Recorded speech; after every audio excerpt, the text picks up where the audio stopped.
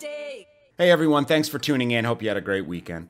As you all know, I've been using Microsoft's Edge as my browser exclusively for the past few months, playing with some of its features, and I've done a few tech tips about some of the features that I really like about Edge. But this morning I discovered a new feature that's pretty cool, which is Edge will allow you to install extensions from other extension stores. So what that means is because Edge is a Chromium-based browser, and so is Google Chrome, you can install Chrome extensions in Edge as long as you enable the ability to do so in settings. So let's take a look at how this works. So I'm currently in the extension settings in Edge. To get to that, you just hit the three dots in the top right corner and select extensions.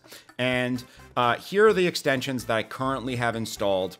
Here's where I can get new extensions for Microsoft Edge, and those are the Edge specific extensions. But if I want to get extensions from the Chrome store, what I can do is hit this checkbox down in the bottom left corner that says allow extensions from other stores. And if I click learn more, it opens up this support article that talks about how I can go to the Chrome web store and allow extensions from other stores. Then I would enable the ability to install extensions from Chrome. So basically by clicking this link, it takes me to the normal Chrome extension store. When I'm there, it actually gives me this pop-up on the top of the screen that allows extensions from other stores. So if for some reason I've forgotten to enable that, or you just didn't know that you had to do that, Edge lets you know that you can just simply click that button and it will enable extensions from other stores. And basically, I can, scout around in here and find any extensions that look interesting and install them, which is great because there are a ton of extensions that are designed only for Chrome and no other browsers. And because Edge is Chromium-based, you can use those extensions with Edge, which is great. So as you can see, this simple setting opens up a ton of functionality to Edge.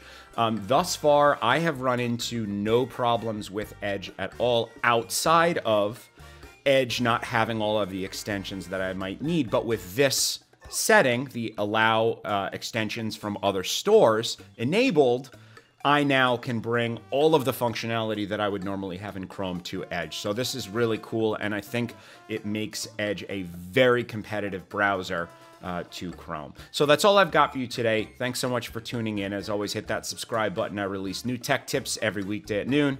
And check out thedae.com for a full list of online classes, workshops, private lessons, and summer camps. And if you have an idea for a tech tip you'd like to see me create, throw it in the comments and I'll do my best. Thanks and have a great day.